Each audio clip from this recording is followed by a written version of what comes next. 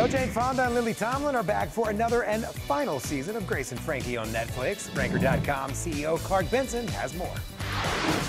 The beloved Netflix comedy Grace and Frankie is coming back for a sixth season, already on the sixth season on January 15th. Now this show has serious old school star power with Jane Fonda and Lily Tomlin playing the lead roles, and the supporting cast is Martin Sheen and Sam Waterston. Okay, so where should you turn once you're finished with this brand new season of Grace and Frankie? Well, Watchworthy has you covered. First, there's the Riches to Rags comedy about a bankrupt former billionaire who has to move his family to a small town called Schitt's Creek that he once bought. Yes, he bought the town as a joke. It's got the hilarious Eugene Levy and Catherine O'Hara, also equally hilarious, in lead roles. It's also number 12 on our list of the best TV shows with gay characters of the last few years. Next is the unsung and amazing Documentary Now. Now this is an IFC sketch show, and every episode parodies a different documentary, which might sound boring and weird, but it's not at all. Sometimes it parodies classics like Grey Gardens, or newer documentaries like Wild Wild Country.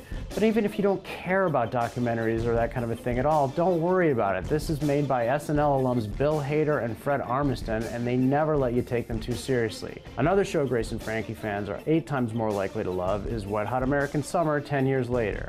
Now this is also a Netflix series, and it takes place 10 years after the events of Wet Hot American Summer, and it's every bit as offbeat, irreverent as the original movie was, if you like that kind of stupid humor. Now this show might not be as well known as Schitt's Creek, but it's number 37 on our list of the greatest shows of the decade, and if you think about how many shows have come out this decade, that's pretty good ranking on a super competitive list. Now finally, one more recommendation for fans of Grace and Frankie looking for something new. The Unbreakable Kimmy Schmidt is still running with new episodes, and it's a comedy from the awesome comedic genius mind of 30 Rock creator Tina Fey. And it's also number 16 on our list of the best shows to come out in the last few years, and that's been voted on by over 8,000 people, so I think people know what they're talking about. The more we hear from TV fans like you, the better we are at telling you what is watchworthy. Head to Ranker.com to find out what you should be watching this weekend.